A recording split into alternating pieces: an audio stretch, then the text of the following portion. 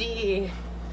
From the top, hello guys! So kung alam niyo lang kung ano nangyari ngayon, tapos ko na yung vlog kanina, nasa outro na ako. Biglang nag-crash yung phone ko. Nag-crash po yung video, nag-blackout siya at nawala.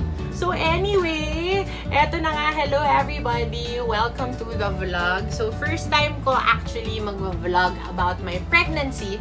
Well, I don't know if you can consider our travel to La Union a Preggy vlog. Pero ito talaga yung pinaka-official na first time na magpa-Preggy vlog ako. And today, we're gonna do the Preggy skincare. So yan, share ko sa inyo yung mga products na ginagamit ko since I got pregnant. And yun na nga, kung ano ba yung mga natutunan ko about it and kung ano yung mga suggestions ng friends or recommendations from people na who were pregnant na before. So yan, so eto siya. So dito yung pang body, dito yung for the face. Pero ito ilalagay natin sa gitna kasi all around siya. Pero unang-unang sa lahat, pinaka-important when taking care of your skin, whether you're pregnant or not, is hulaan nyo!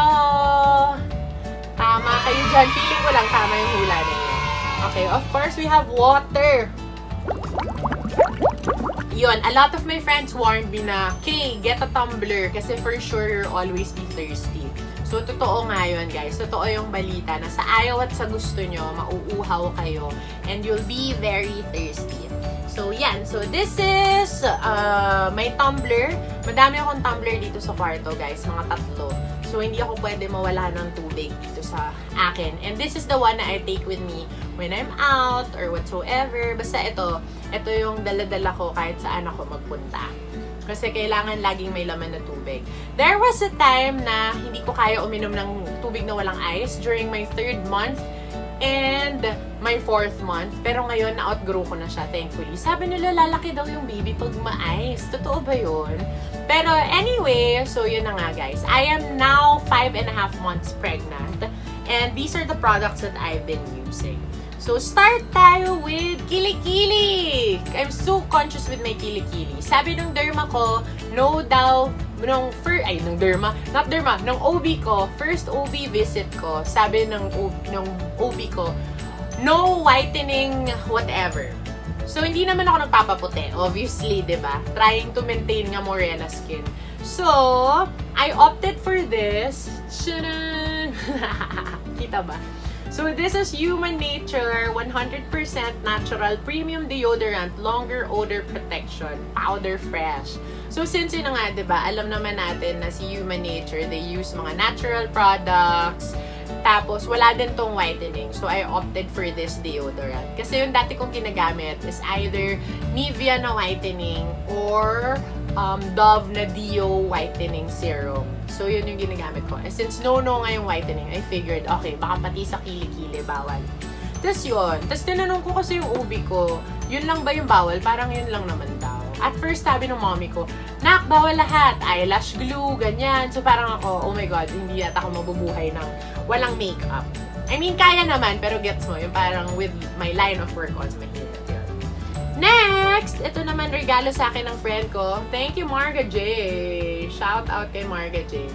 So, regalo niya sa akin to ng Christmas. So, I've been using this for 4.5 months. Mga ganon. 4.5 months na. So, gift niya sa akin to ng Christmas. And I got this January. Today is March. January, February, March. 3 months pa lang pala. Mali. Ayan na naman. Math na naman. Diyos ko. Kung napanood nyo na yung iba kong vlogs, alam nyo mahina ako sa math. Huwag na. English na lang po. Charing. Okay, so yan. So, Burt's Bees na Mama Bee. Super sarap nito, guys, gamitin. As in sa skin. I use this on my tummy, all over my tummy, tsaka sa boobs part. Kasi yun na nga, yun yung mga super crucial parts na syempre, di ba, masastretch yung skin mo. Luckily, wala pa naman ako nung line dito. Ang na-notice ko lang dito, kasi yung ingredients niya, it's all made of different kinds of butters.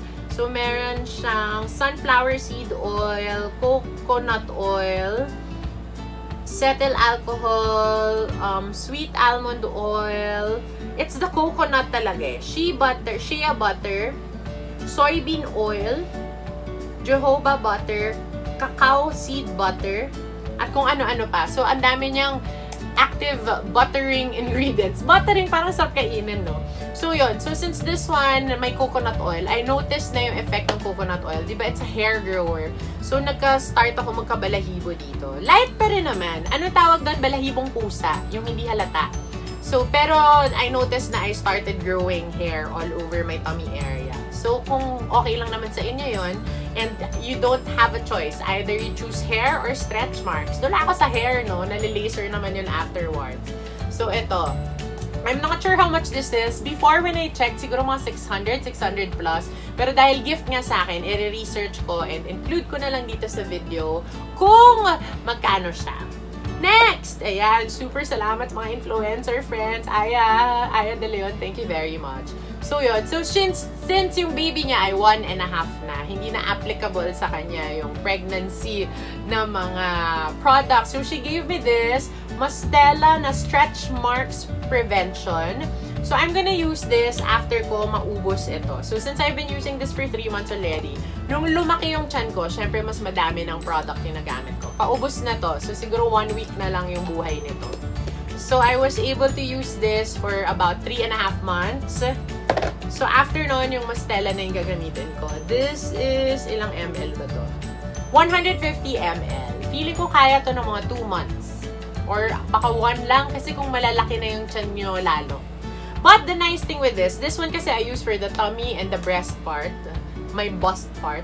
This one is for the tummy only. She also gave me a bust firming serum. Pero guys, yung consistency nito is, I don't know if you'll see it. Mastella also. Ayan, para siyang, kita ba? It's like gel. Jelly. Lagay na lang natin dito, sayang. Okay. And ito naman yung favorite ko. So, I've been hearing a lot of good reviews about bio oil. Kasi yun na nga, it's good for scars, stretch marks, uneven skin tone, aging and dehydrated skin. Ako yun. Sobra kong dry skin, guys. And porcelain oil. Contains the breakthrough ingredient, porcelain oil, which reduces the thickness of the formulation and makes it easily absorbed. So, yan. Itong bio oil, guys. Ito. This is 60 ml. I used this since December. So, December, January, February, March. December. Ay, kung 5 months na ako. Minus 1 month. So, mga 3.5 months to 4 months ko na siya ginamit. This is 60 ml. Feeling ko with your entire pregnancy, you can opt for the 125 ml. Pasok na sa banga yun. You don't use it in your whole body. I use it here, guys. Turo ko sa inyo kung saan. So, ganyan. Ganyan kadami. Parang isang malaking drop. And then, I put it here.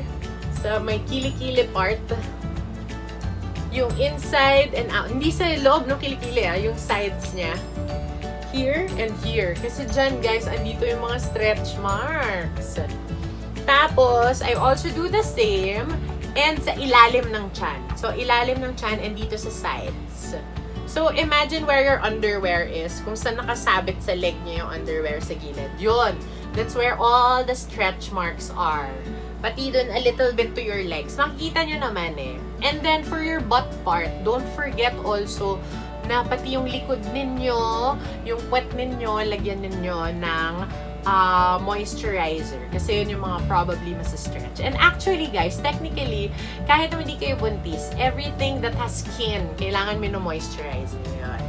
And this one, itong favorite nating lahat, ng a lot of us, Human Nature Sunflower Oil. So, I use this for my whole body. So, the rest of the parts of my body, I use my regular lotion. Either Vani Cream, Cetaphil, kasi nga sobra akong dry skin. Or this, pag nagte-travel ako, ito yung dala ko. Para all around na siya. So, I can also use this for my face. So, yan. But this one, ang pinaka-favorite kong gamit nito is sa gabi. Sa kilikili, guys. So, I put it on my kilikili. This one. Sunflower oil. Kasi nga, I heard good reviews about sunflower oil na use sa underarm for whitening and keeping it moisture and pagandahin yung balat ng ating kilikili. Syempre, when you're pregnant, mas weird yung hormones and everything else. Magkakaroon siya ng different effects with our skin. So, the more care, the better. So, now punta na tayo sa face. So, for the face, I used to use the ordinary na the glycolic na toner. Kaya lang, I think na it's very harsh on your skin. So, the ones that you should avoid are whitening, retinol. Dati ako, guys, kompleto skincare routine na Korean. Korean skincare routine talaga. Putulin muna natin yung video kasi baka mamaya makat na naman to. So, ayun na nga, guys. Back to me. Nakakatakot kasi kanina naputol talaga yung video. Naloka ako ng slide. Ang dami ko nang nasabi. Buti parang naulit ko naman ulit. Hydrate, hydrate, hydrate, hydrate. Okay. So now, punta tayo sa face. So I was saying, yun na nga, dati yung gamit ko, the ordinary na, yung glycolic, yung very famous na parang peachy colored. I realized baka harsh yun. Tapos dati since 10-step Korean, whatever. Yung dulo ko dati is retinol paggabi. So, I had to stop using that because I wasn't sure. Naguluhan na ako i-google. Pero guys, yun na nga, it's really very searchable. Search kayo palagi ng anything you do. Parang, kung may kakainin kayo, meron kayong iinumin, meron kayong ilalagay sa balat ninyo, sa katawan ninyo, always research first, especially sa mga first-time moms like me. Or ako lang to, sobrang OC ko. Yun. So dapat mag-Google talaga kayo. Google is your friend. Yan, Google kayo ng safe for pregnant women, chururut, chururut. Ganyan. Chururut talaga. So anyway, so I started using this one. I got this from Japan for 980 yen. This is the light toning water of Muji. So meron sila na pang oily skin. I chose moisture kasi nga dry skin ako. So yan. So I started using this kasi this one, yung formulation nito, sobrang niyang light sa skin, walang sting at all. So para kayong nagtubig lang sa mukha. But yeah, it's a toning water.